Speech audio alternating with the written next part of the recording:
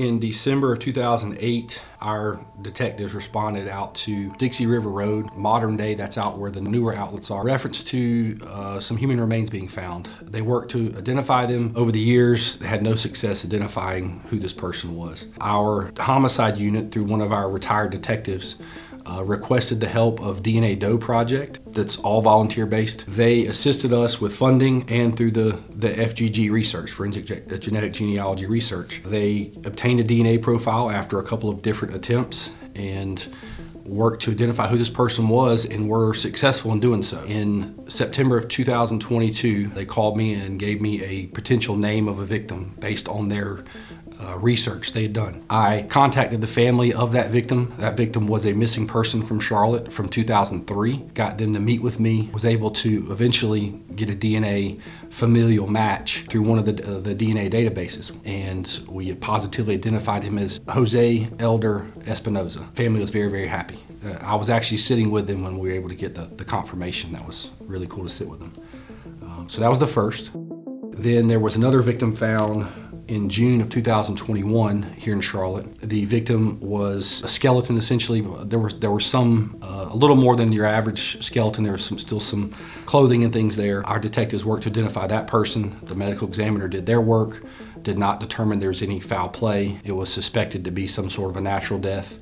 It was in a wooded area in Charlotte, and we were unable at that point to identify this victim. We requested the help of Leslie Kaufman and Dr. Ann Ross with the North Carolina Unidentified Project. They were able to send a bone to Othram Labs out in the Woodlands, Texas. That funding to do that work came from the Charlotte-Mecklenburg Police Foundation. They worked the case, got back to me.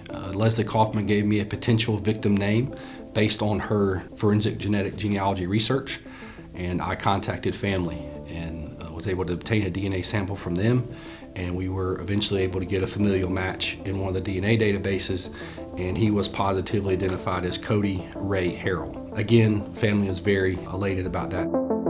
The third case is so far my oldest one I've identified through this. In February of 1988, some human remains were located in an elevator shaft that was at 237 North Tryon Street. That is now the Dunhill Hotel. That building had been abandoned since 1981, and Dunhill Development was remodeling the building when they located human remains in the elevator shaft. Our detectives then, in 1988, didn't have a lot of resources to identify a skeleton.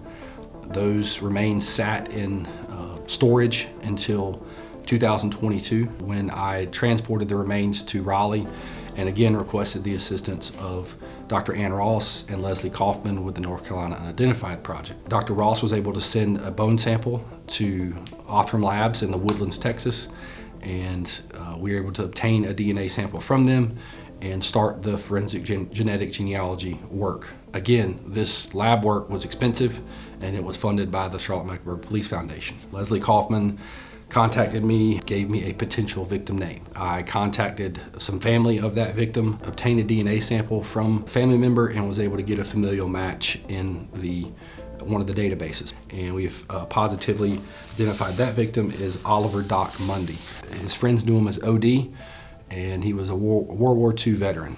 Originally from Mooresville, he had kind of been down on his luck and was known to live on the streets of Charlotte around 1988. I would say that in all of them there were tears. Everyone was sad and happy at the same time. I don't think we will ever be able to give them all the answers, but to give them some answers as to where and when and how, that I believe that helped them all. I don't think anyone should be buried and be an unknown, at least not forever.